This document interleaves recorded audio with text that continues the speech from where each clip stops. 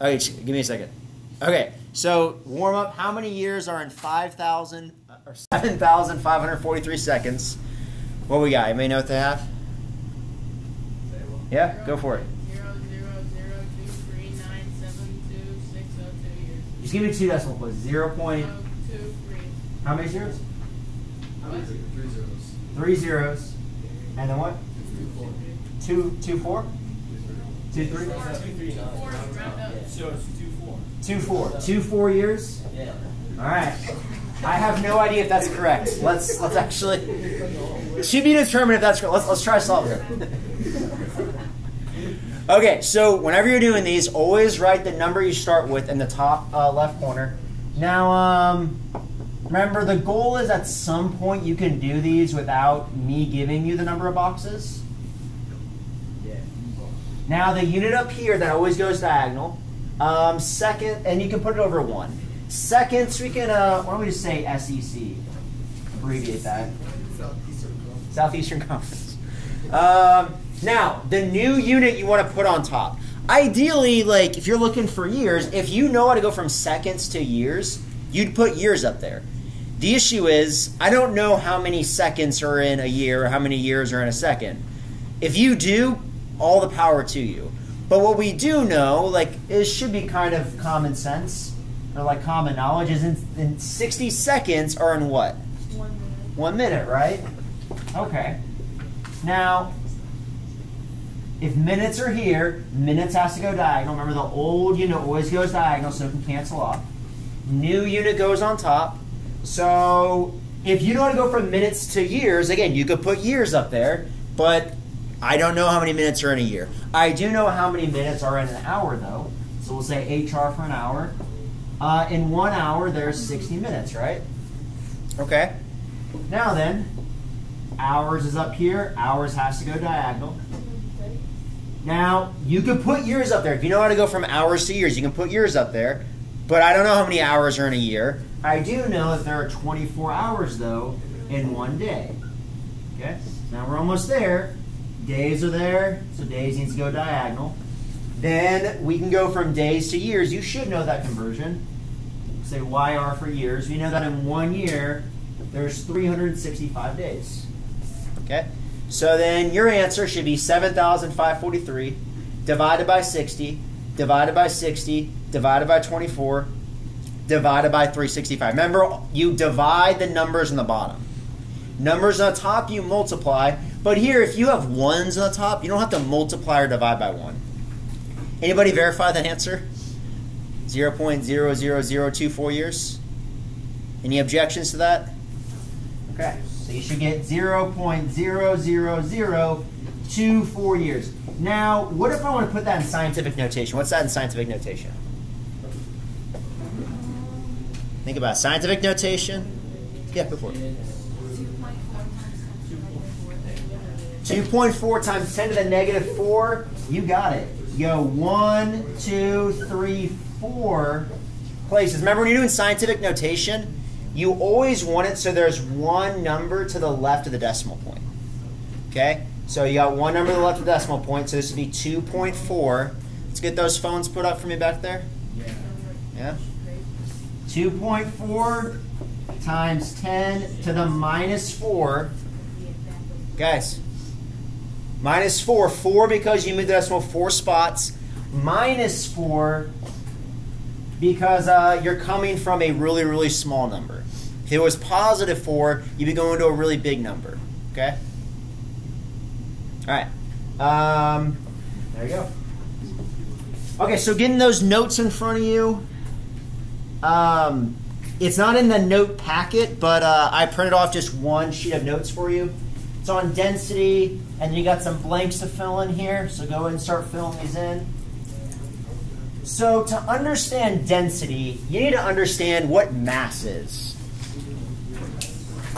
And mass, you know, like, I feel like you might hear the word mass thrown around, and like a lot of times people think of it as having to do with weight. And mass is just a measurement of the amount of matter there is in something. Matter is anything essentially that has mass and takes up space. So mass whenever you're measuring it, you typically measure it in grams. Okay? You could use kilograms, but especially for our purposes in the lab today, you're going to use grams because we're not going to be using like that much of like the substance. Okay? So we're going to be measuring it in grams. And then to understand density, you need to understand the states of matter. So 3 main states of matter are solid, liquid, and gas. And we talk about how atoms are essentially these spheres, right? So whenever you're thinking of like a solid, a liquid, and a gas, think of them at the atomic level, like all the way down to the atoms. And a solid would be all of the atoms are just clumped together. A liquid would be the atoms are going to be spaced further apart than they were in a solid. And then a gas, the matter is going to be spaced even more apart. Okay. Are we good here? Okay. Now volume. Understand density, you got to understand volume. So volume is the measurement of the amount of space an object takes up. How much space does something take up? If something takes up a lot of space, you would say it has a lot of volume. If it takes up very little space, you would say it does not have a lot of volume. So we got some new blanks here. Let's make sure we're filling these in. All right, now whenever you're measuring volume, you want to measure it in either milliliters or centimeters cubed. Now to understand centimeters cubed, think back to geometry class. Right? If I want to find the volume of this cube, what would I do? You haven't learned that yet? Some of you still in geometry? Some of you geometers that have already taken geometry. You geometry pros, yeah? Give me a sec. People are talking. Good. Guys, she's talking.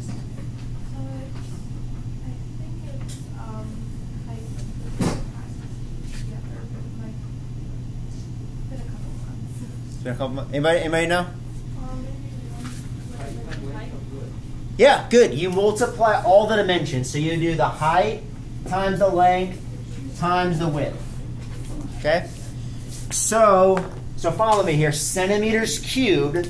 Let's say they're measuring this height and this length and this width in centimeters.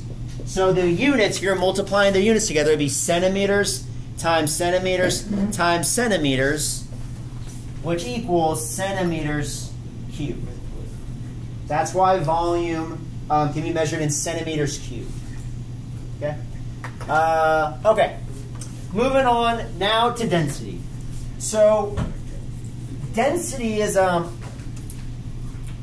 essentially it's how tightly packed or how heavy the molecules are in an object. Take those atoms or those molecules, how tight, if they're really, really tightly packed together, you would say that thing is very dense. If the atoms or molecules are very loosely packed together, like say in a gas, we would say it has low density.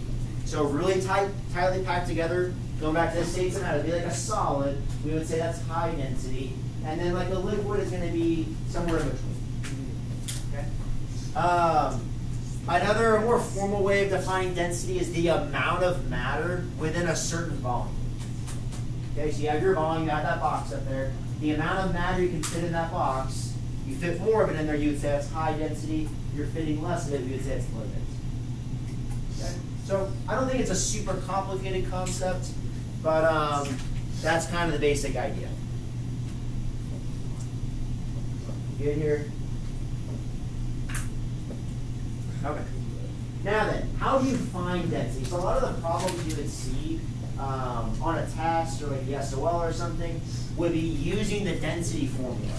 Now, the density formula is this. Density equals mass divided by volume. So first you want to find the mass of the object. Now, in the lab, that's what we're going to be using the scales for. Like you're going to be measuring the density of different metals. You'll actually put your sample of metal on the scale to get the mass. To find the volume, we'll see in the lab that you're going to have to use like how much the water changes in volume when you add the metal. But we'll do that in the lab. But in some of these problems, they'll usually will give you two of the three variables. So they'll give you density, or maybe you solve for density, like in this case, we're calculating density, and then they give you mass, and then you have to divide it by the volume. So density is mass divided by volume. So density would be, find your mass, they tell us 35 grams. Okay. Then divide by the volume. Here they tell us the volume is 7 centimeters cubed. Okay. So 35 divided by 7 would be what? 5. Yep. 5. And what are the units? This is another kind of, some test. They could give you 2 answer choices out of 5, but one answer choice had the correct units. The other answer choice might have the incorrect units. What would the units be?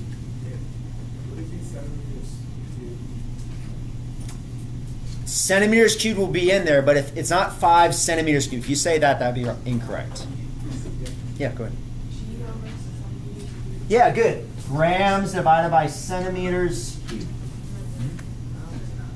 The reason for that is thinking of, like, go back to the warm-up where we would see the units cancel out, right? Here we don't see the units cancel. It's just grams divided by centimeters cubed. Nothing canceled, so that's why both units are in the answer.